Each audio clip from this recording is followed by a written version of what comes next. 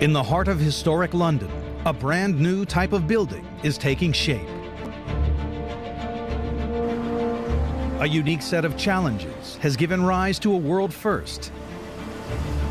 A prefabricated skyscraper, assembled by a tiny crew in an impossibly small space. On a super-fast schedule where every hour is accounted for months into the future. Nothing like this has ever been attempted, but if they can pull it off, it could change the way we build forever. This is the inside story of the world's most cutting-edge and ambitious construction project. It is the Leadenhall building, and it is a super skyscraper. Super Skyscrapers was made possible in part by contributions to your PBS station from viewers like you. Thank you. London has been building high-rises for almost 1,000 years. It began in 1066 with the Tower of London, built to intimidate the locals. It rose 90 feet and became Britain's first multi-story stone structure. St. Paul's, at least the fourth cathedral to stand on this site, reached 365 feet, more than 3 centuries ago. The city has always understood high-rise, and always understood that high-rise was the way of showing your strength and your success by marking your skyline. After the air raids of the Second World War and terrorist attacks in the 1980s and 90s, which caused more than $1 billion worth of damage, as well as through successive financial booms, which each produced their own monuments, London has seen a constant cycle of construction, demolition, and reconstruction. The greatest constant in London's history has been change. As Chief Planner for the City of London, I'm responsible for 4,000 years of history. This is the point where people have been trading for 2,000 years. I expect it to be the point where they will be trading for another 2,000. Now, a new kind of skyscraper is rising. The Leadenhall building. Its distinctive triangular shape has already earned it a nickname, the cheese grater. The people behind it believe it will change the way we build. It's 2 a.m. on a Friday morning in May 2012. While the city sleeps, 2 gigantic trucks make their way through the streets of London. They're carrying pieces of steel, 90 feet long and weighing more than 40 tons each. They travel by night, otherwise they'd bring daytime traffic to a standstill. We've got 2 long heavy columns that have come special transport movement order by the police. We're running late because the police didn't pick them up till, I think, 1:30, 1:45. When in position, these supersized pieces of steel will become part of a unique structure. London's newest skyscraper, the Leadenhall building. 736 feet tall, 52 stories. It will wrap a 20,000-ton steel frame in 75,000 square feet of glass. The Leadenhall building won't break any height records, but what makes it unique is the revolutionary way it's being built. Prefabricated off-site and assembled in the tightest of spaces. It's a totally new way of building big.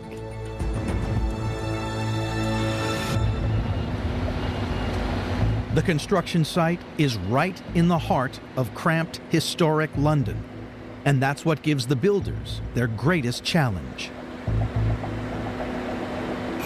The area they have to work in is tiny just 10 feet wider than the building's footprint. If these columns don't go up tonight, there's nowhere to store them. It's a London job. Your footprint of the building's like that, so you're building it out of your boots, as I call it. But yeah, you'd normally have perhaps a bit more room. What this means is that the Leadenhall building can't be built like other skyscrapers. In the last 30 years, most tall buildings have been constructed using a concrete core. It's a design that produces great stability, but it also demands a serious amount of space.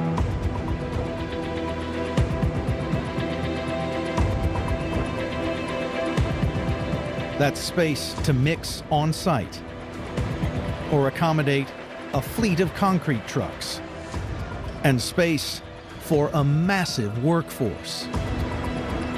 Since at Leadenhall, none of that is possible, the building's designers hit upon two groundbreaking ideas.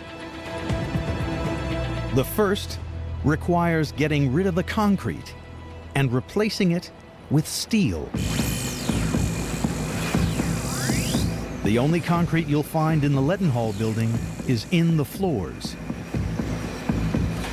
Instead of having a massive central core, they planned a steel exoskeleton that would sit outside the building.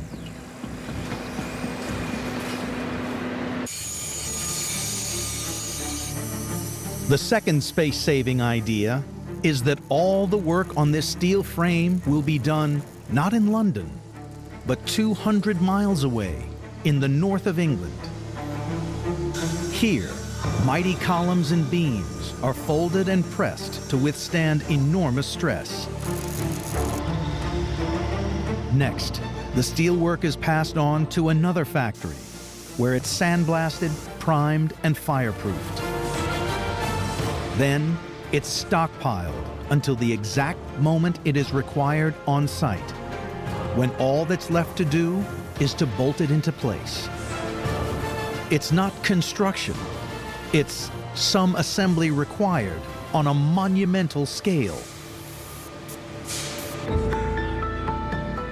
The engineers are so confident in their new way of building that they've agreed to what seems like an impossible deadline. Work started in October 2011, and they committed to getting it up and running, power on, before the end of 2013. Just 26 months. In skyscraper terms, that's a sprint. But one tiny delay and the whole production line is thrown out of sync. In the long term, delays have massive financial implications. The Leadenhall building's first paying tenants already have a moving-in date. The project is a joint venture between two of the world's biggest investment companies. They intend to lease out floor space and want the building open, making money as soon as possible. For every day lost, someone will have to pay damages. But right now, there are more immediate problems. These adjacent buildings start taking deliveries, and from 4 AM, which is past that now, they will start coming in. It is cutting it fine, but we're committed now, so we've got to keep going.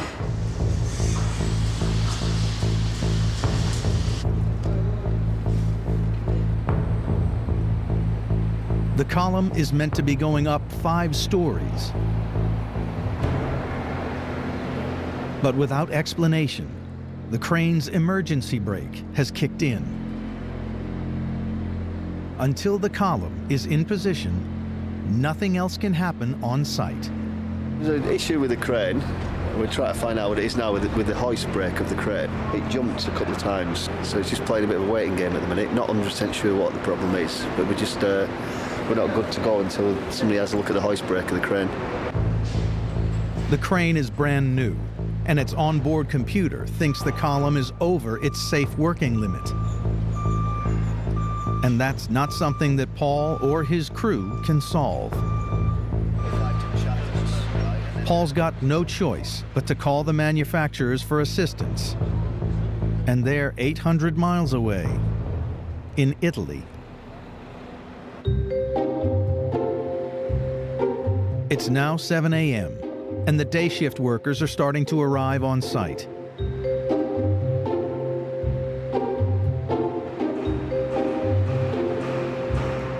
After a reset of the computer, they can take another shot at getting the columns in place. Finally, they have success, but it comes almost 8 hours late. It's a delay they can't afford. With workers ready and waiting to floor and glaze the structure, the domino effects can be far-reaching and costly. If they miss deadlines, the penalties will run into hundreds of thousands of dollars a week. And there's only 11,000 more pieces to go.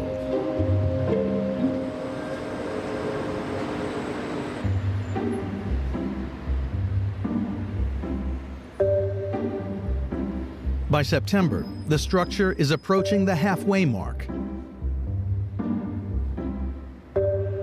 Today, they're starting to add flooring to the 19th level of the building's 52 stories. On a different build, you'd expect to see hundreds of workers pouring and smoothing concrete floors, with convoys of concrete trucks coming and going. But not at Leadenhall. It's concrete planks. It's the floors, basically. We've put thousands of these in. It's basically a big jigsaw puzzle. And just fill the gaps in. One shift of lads puts the steel in, the other lot of lads come along and put the concrete slabs in. Like almost everything else on this project, the floors are made off-site and delivered ready to be dropped into place.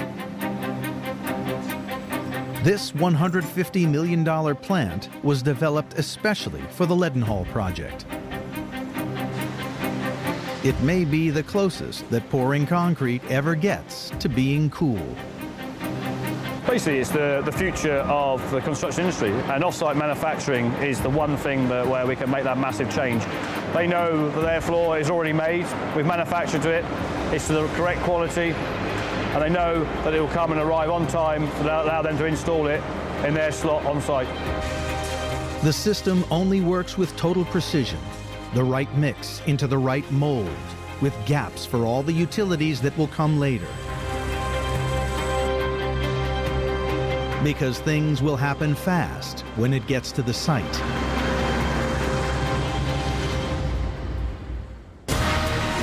Crane driver Christian Holliday and just 6 workers can complete an area nearly the size of 4 tennis courts in a single day.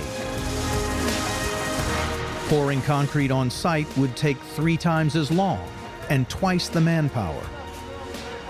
By 10 a.m., Christian has laid 18 30-foot square floor slabs, weighing 2.5 tons each.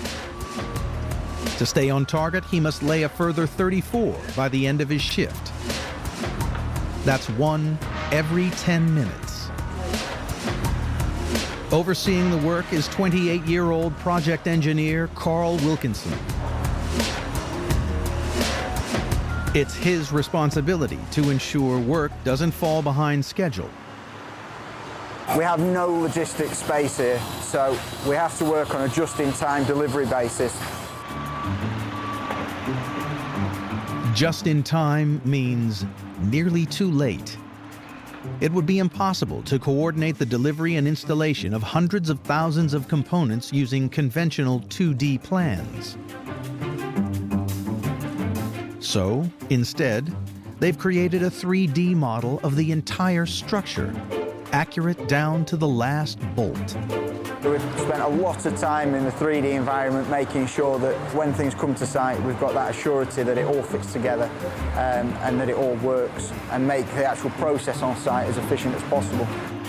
We refer to it as digital engineering. Digital engineering for me really is a future for construction. Every delivery, every crane lift, every beam, bolt, and cable fix has already been given a time slot. They've run the complete simulation and built the Leadenhall building in a virtual world 37 times. But they only get one chance to build it for real.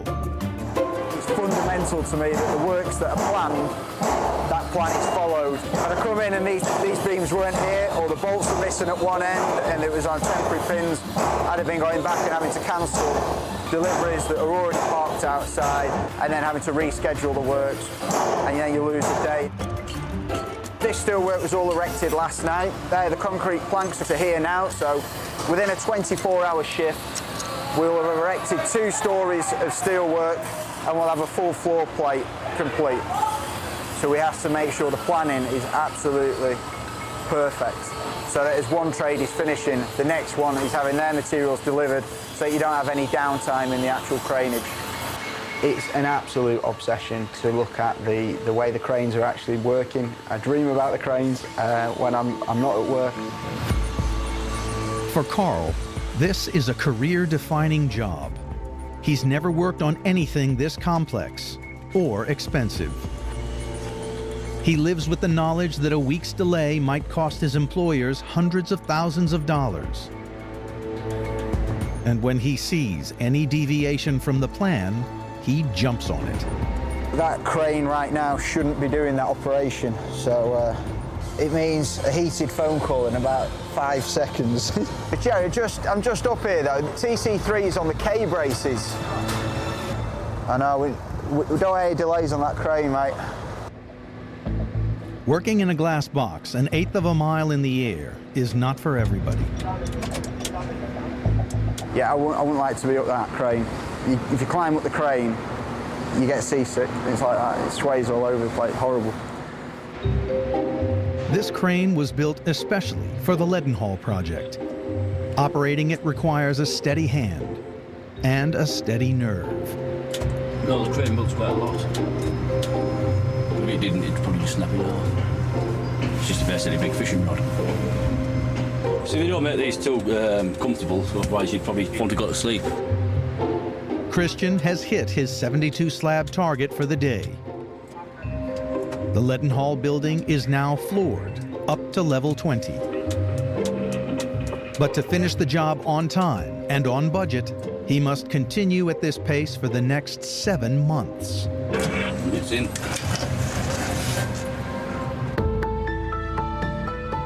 As the new year arrives, the steelwork has climbed up past its neighbors to the 40th floor.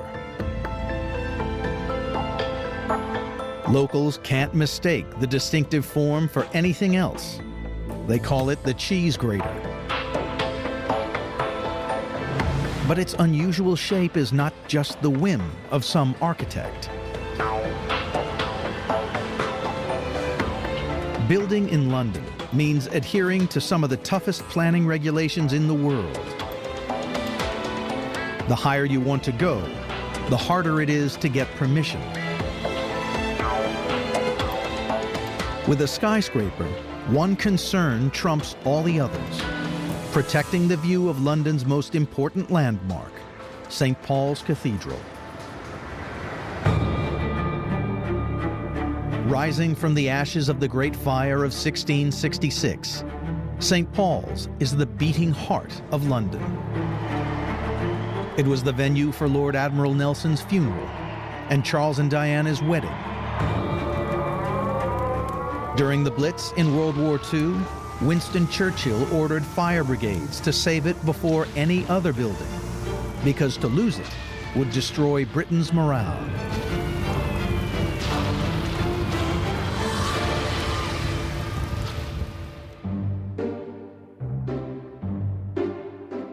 In the last 10 years, high-rise construction has encroached on St. Paul's. The historic monument risks being lost in a forest of skyscrapers.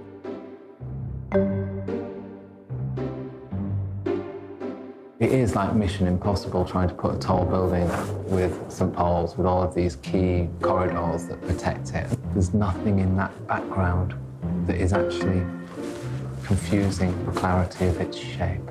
You know, it's one last view. You know, let's just protect that. But we tried a number of buildings that worked within that.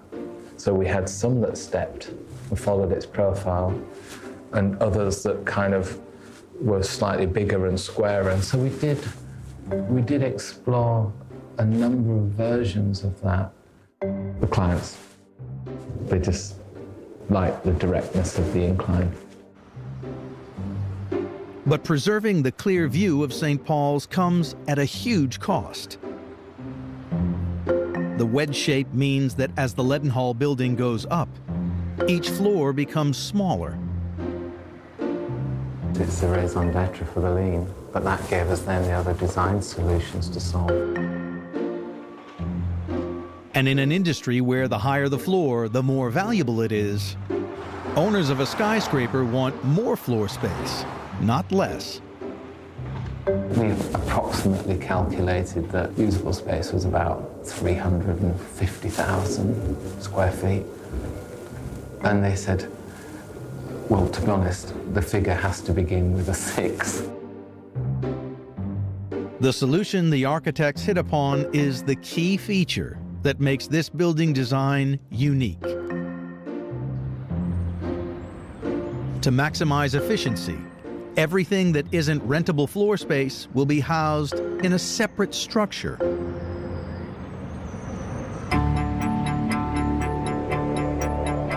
A conventional skyscraper puts all its services, elevators, restrooms, and all the mechanical and electrical systems at the center of the building, where it takes up rentable floor space.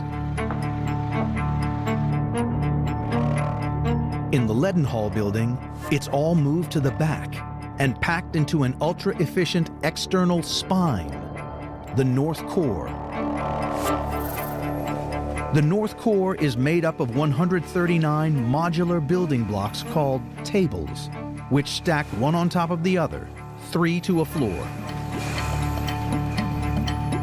The North Core has the washrooms in it, has all the services in it, has the lifts. So the office space is completely open floor plate. So that's the server, and this is the served. What's really smart about how the North Core is being built is that each table comes to the site fully loaded with pipework, electrics, plumbing, and floor plates. That means it can go up in record time. So just all the time just taking pressure off the construction site and taking pressure off the logistics.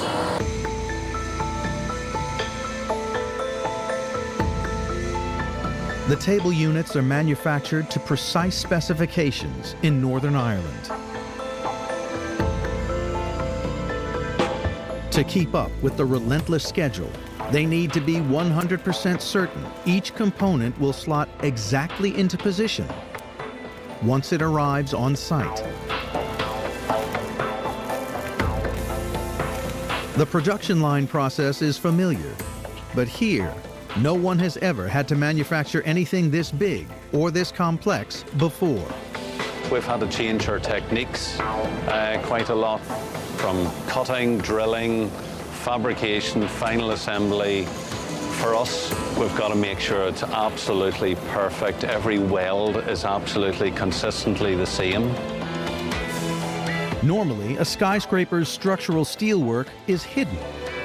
But the designers are so proud of this innovation that they've ordered each table to be sprayed a vivid shade of yellow so everyone can see it.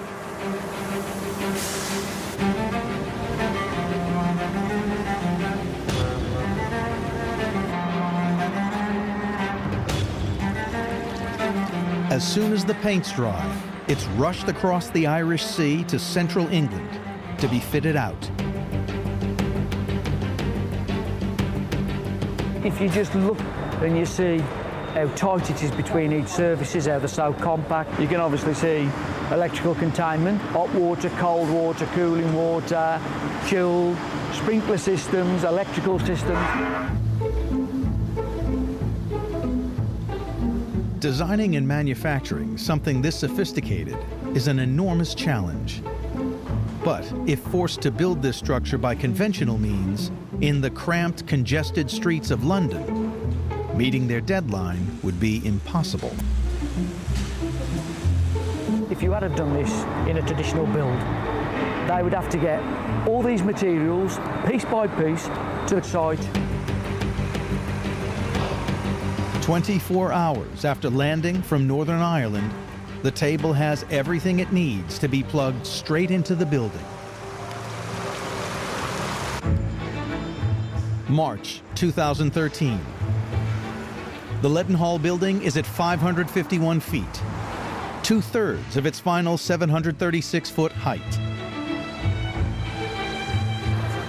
It's just 1 year since the very first North Core table arrived on site. In that time, a team of 24 people has assembled this: 41 floors of prefabricated modules. There are just 18 tables left to fit.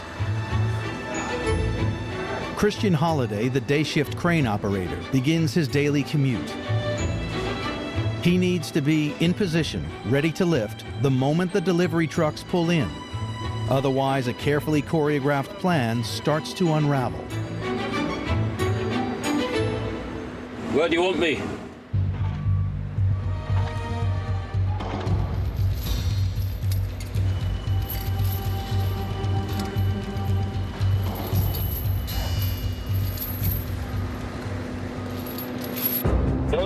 Up you come. Working at a height of 650 feet, it's now down to Christian to maneuver this 42-ton table into its final position with fraction of an inch precision. The problem is, he's working blind. So I can't see what's going on down there.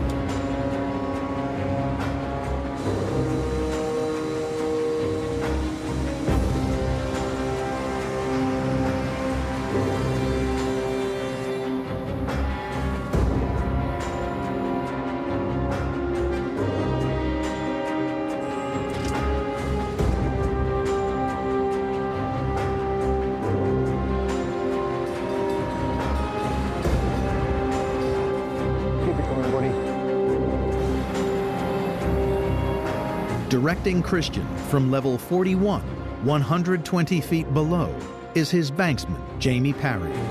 You just rely on the banksman. Basically, they are your eyes when you're blind. So without them, you couldn't operate. Down below, you can't see what's happening down there. Keep Jimmy back, mate. Keep Jimmy back. Keep coming, mate. Keep it coming. He just talks to me constantly. If he stops talking to me now, I stop lifting. It gets a bit hair-raising some days if it's wet. The steel can be a bit slippy. It's not for everybody, let's say. A lot of people. I'll go home and talk to my friends, and they'll say, "Not a chance would I go up there. Not a chance." It still unnerves you every now and again, but it's what we do. So just don't look down. Working blind at such extreme heights leaves no room for error. Every load, every lift, you've got to concentrate, otherwise you can hurt somebody quite easily. You know, it's a responsible job. If I make a wrong move, then somebody's going to get hurt. Drop your head a touch as you come down there, mate. Faced with the narrowest of time slots and the smallest of spaces in which to maneuver, Tight fit. Keep it coming. Everyone is counting on this massive piece of steel. Just ease that down. Ease that down. Slotting right into place. It's in. Back down for another. Securing the tables couldn't be simpler or faster. The basic tool we use is our podger. We line the holes up with this, push it through, and then we'll pop a bolt in. So it keeps my finger end safe, that does. No concrete pouring, no welding. All it takes is a handful of bolts and the 42-ton table is locked into position. And since each North Core level is comprised of just 3 tables, working at top speed, the team can install a full level in a single day. Any more wagons? 2 more, buddy. Well, get them in. They push on into the night. They're committed to a delivery date and a schedule, which means that work must run 24/7.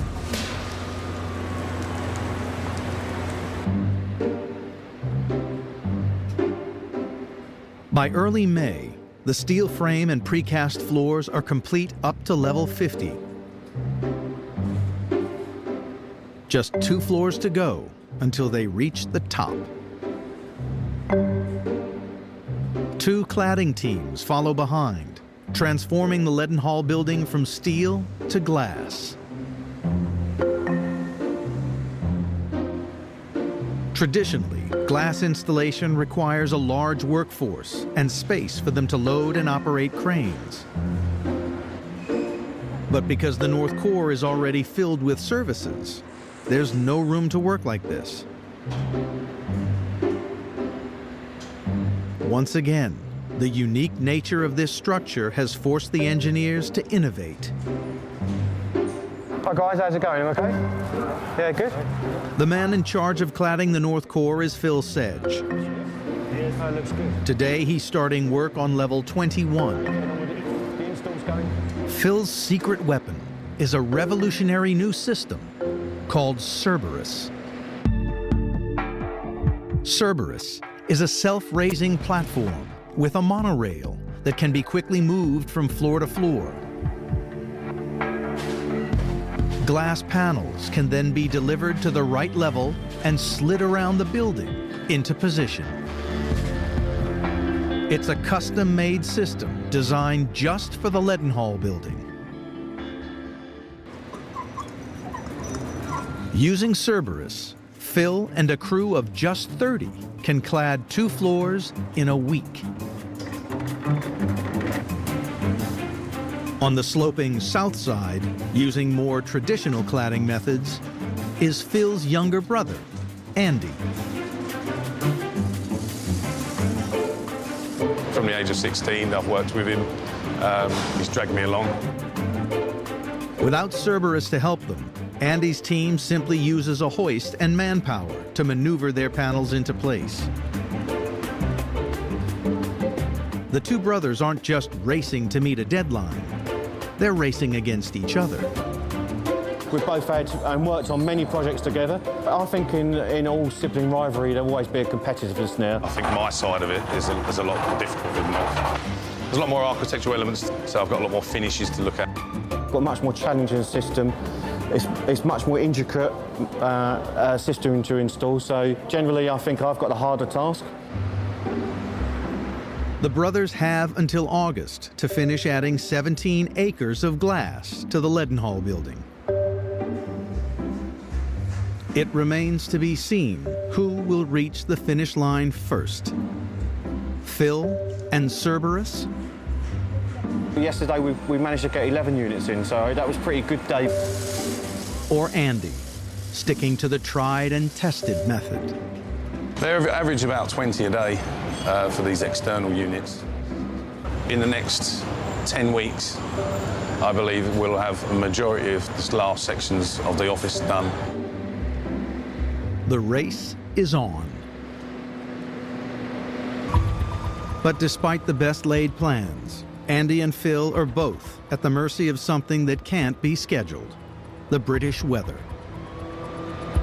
Wednesday, Thursday last week, we were probably hit with some of the highest winds we've had on this project since Christmas time. So we've lost a lot to bad weather and high winds.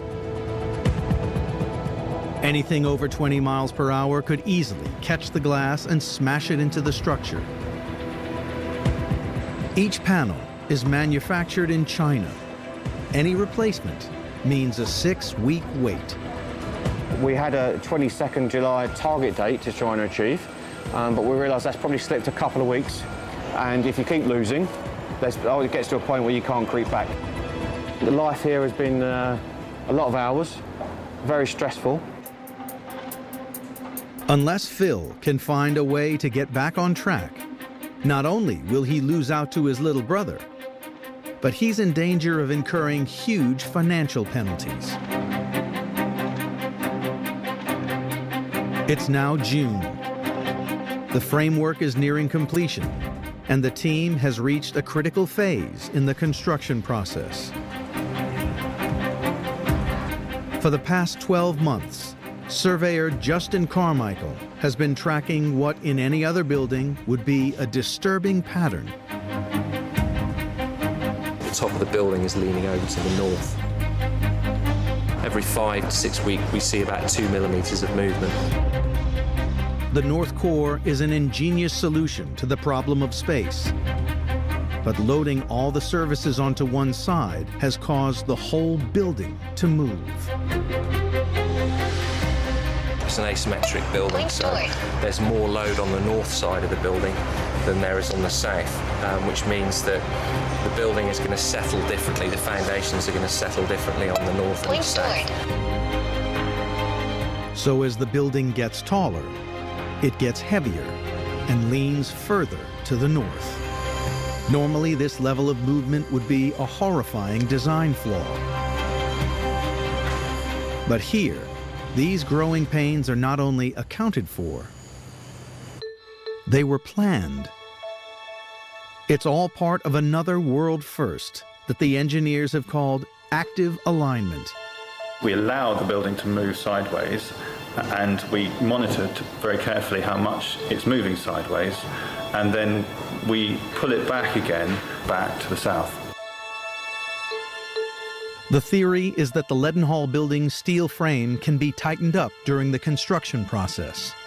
This will make it stand up straight. The building's steel frame, weighing 20,000 tons, is adjustable. So it's a very particular kind of approach. We're not aware of any other skyscrapers that have tried to do this. So far, it's only been tried in the lab, on a computer model.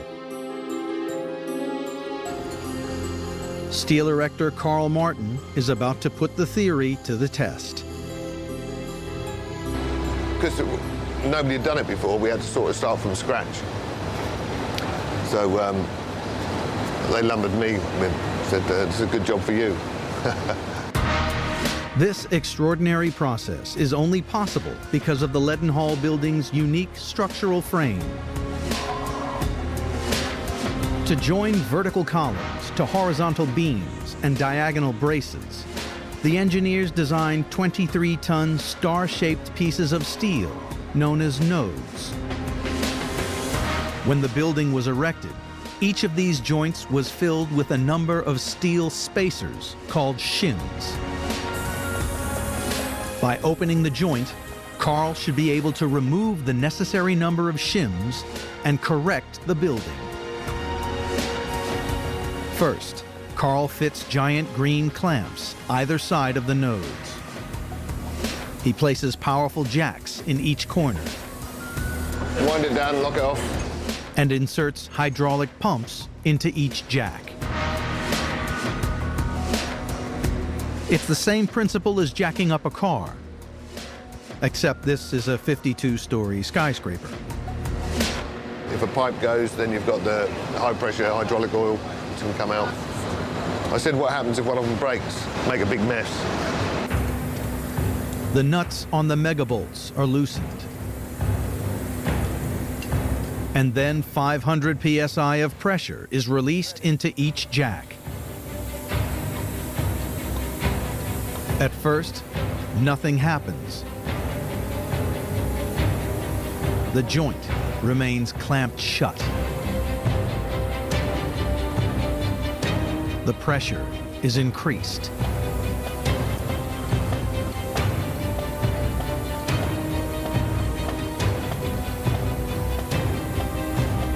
Still, nothing. We'll go flat out this time, hopefully. The pressure is cranked up again. Each jack is now exerting the equivalent of 220 tons of pressure. Finally, movement.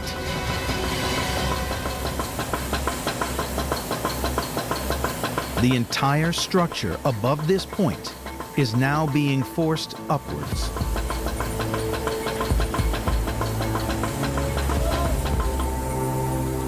Allowing the shims to be removed and this line of steel shortened.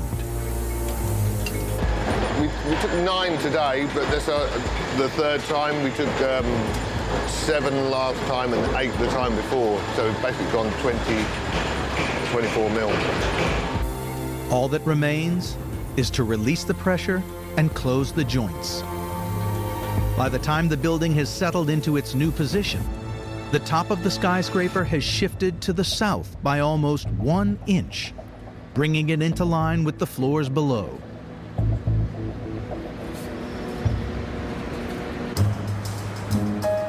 All the while, the cladding teams have raced against each other and their deadline. Their goal is to finish adding 12 acres of glass by August. For the past month, Phil's team on the North Core has battled unseasonably high winds. In that time, he's gone back to the drawing board and customized his new cladding system, Cerberus, to make it more resilient. And what we realised, because of the high winds that we've received recently, that we've now put something in place that can hopefully deal with that with this tension wire system. No one's ever tried anything like this before, so there's a degree of trial and error involved before they get it right. As the units come out in the launch area, they'll actually get attached to those cables. They run on runners then, and then it can only move just a little bit in the wind. But that way we've reduced it from swaying and the actual manual labour of trying to hold the unit away from the building. By the time they've come back round, we've already gone up with the next unit. You never know, maybe with this tension wire system we can try and gain something back, but there is a hell of a lot of work to get to that period, that point in time. Phil's team now needs to work flat out to recover lost time. Keeping the pressure on, he's got younger brother Andy hot on his heels. I'm sure he'll keep chasing me right to the very end of the project. We're catching him up. We'll get there, I'm sure. I'll bip him to the post at the top. 2 weeks later, with the north and south cladding teams neck and neck at level 39, the final steel beam at the highest point of the building is about to be fitted. Yeah, we're going to start lifting the mega beam now, yeah, so we need to get the erectors up as quick as possible, yeah? Night shift manager Ormond Maxwell does the final checks. They're ready to lift now, yeah? The column's dressed, the beam's dressed. I'd say this operation should be complete within 3 hours. It's known as topping out and is the culmination of 17 months non-stop work.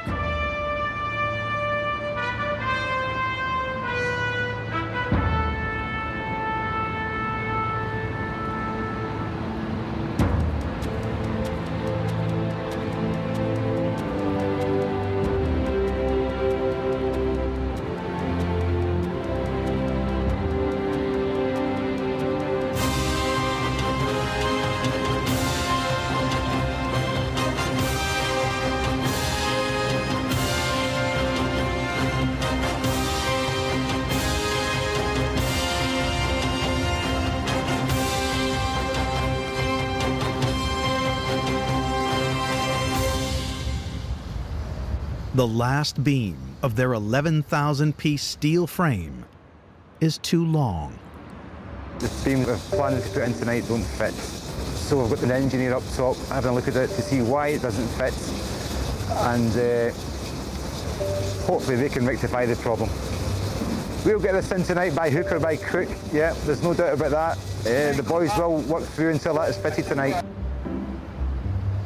In the end, their only option is to pry open the gap and wedge in the last beam.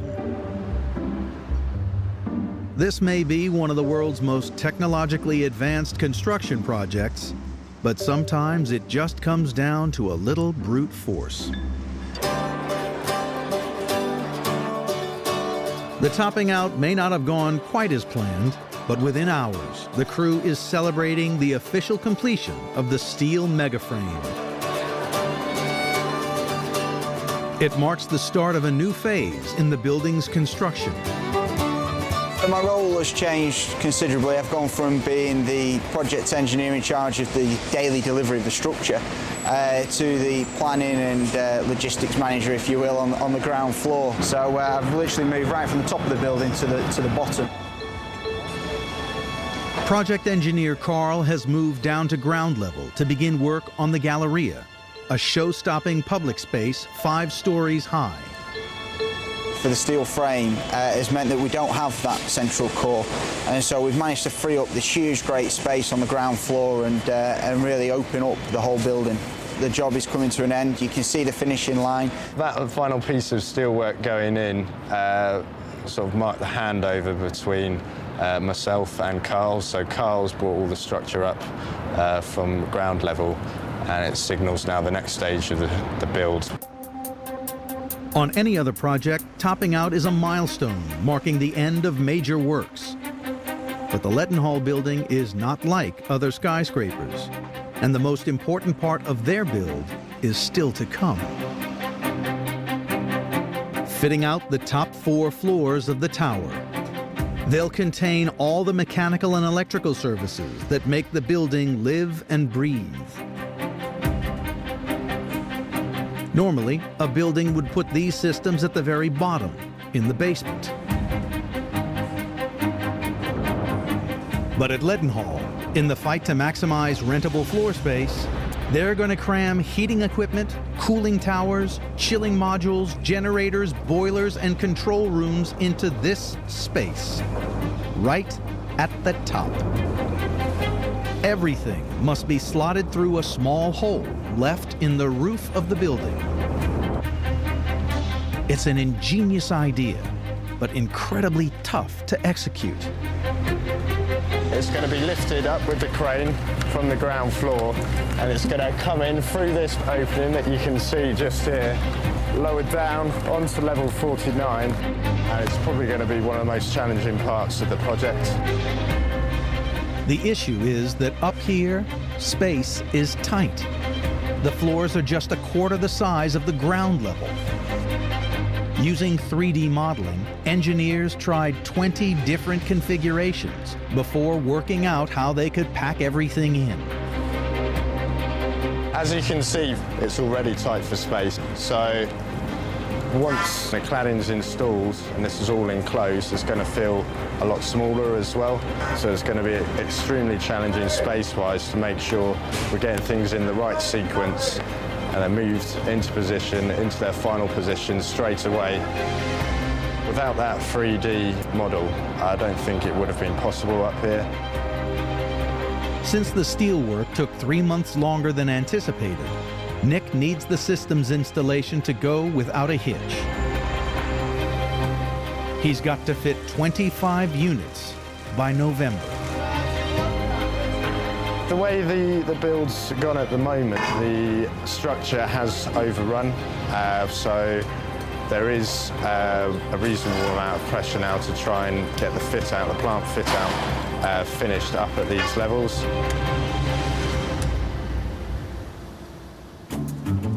But nothing can happen until the cladding's done. On the floors below, all eyes are on the Sedge brothers. 11 months ago, they began a race to cover the Leadenhall building with 75,000 square feet of glass. Older brother Phil is working on the North Core using the new monorail system Cerberus, while younger brother Andy is sticking with good old-fashioned manpower on the south side. You all right? They're approaching the newly built finish line, and it's clear who will be taking first place. Yeah, Phil's beating me. As you can see now, we've finished, got all the way up to the top on level 48, and it's all done now, so it's really good. Phil's pioneering new installation system, Cerberus, has boosted his team to the top. Andy knows that I always win. He's having to live with that, unfortunately. We're finished. It's a good achievement. Andy still has 7 floors of glasswork to go. I'm on my last level of glass going in. I've got the internals to go in after that. But in regards to the works, yeah, I'm always going to say mine was probably a bit tougher. August 2013. It's 23 months since the major building work began at Leadenhall. The steel frame is complete and standing up straight. All the floors have been laid and the cladding is finished. It means that it's time for the critical power systems to be installed on the topmost floors of the 736-foot tall tower. First up, one of 4 18-ton generators. It's a delicate operation. One small knock could damage the $1.4 million mechanism. I mean, you're taking this in 7 metres away from your cab window, and that's it's got to be about 12, 14 metres long, isn't it? So that's what worries you when it's windy, if it spins on you. Right, now we're going down through the letterbox from 51 down to 48. The hole we're going down is virtually the size of the machine, so we've got to take this real slow once we get through. You'll see a couple of lads down there are going to help us on the tag line. Once we get through the top here, Brian the bank's going to take over for us. Jimmy must slide the generator through a narrow slot that's been left in the attic's roof. Once we go through the top here, that hole narrows.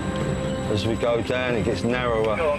So, I don't know if you can see from there, but you've only got inches coming. When you get down the next floor, it'll literally be inches. We're coming down. We're coming, Jim, down to the gear. Keep it coming, Jim, keep it coming. Keep it coming, boy, keep coming down. Okay, keep touching on to the left. Just hitting up as you're going, Jim. Are you happy with us? You all right, Bazzy? Yeah, happy with it. Yeah, come down. Right, come down easy, Jim. Down you come. The first key piece is in. Now everything else must be positioned around it. By following the detailed 3D model, Jimmy and the team install 4 floors of systems so fast that they are able to claw back the 3 months lost to the steelwork overrun.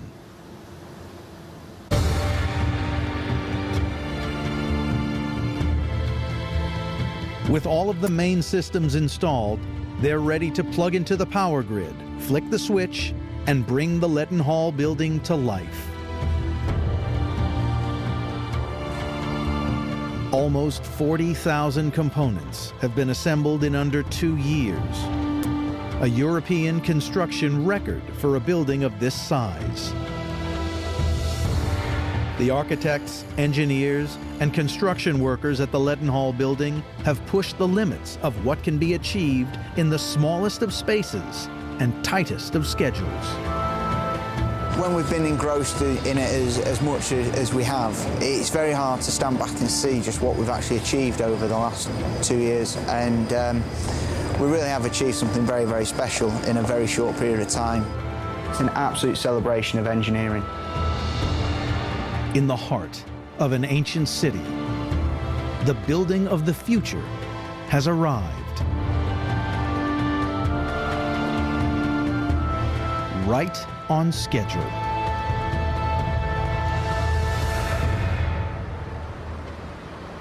Next time, typhoons and tantrums in China's tallest building.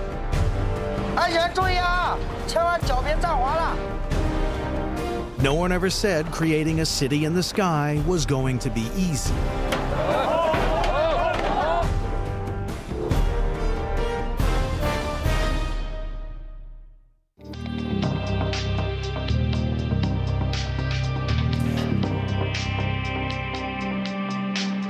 To learn more about this program, visit pbs.org/Super Skyscrapers. Super Skyscrapers is available on Blu-ray and DVD. To order, visit shoppbs.org or call 1-800-PLAY-PBS.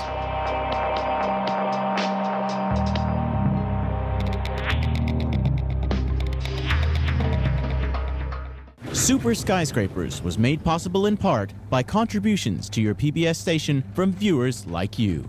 Thank you.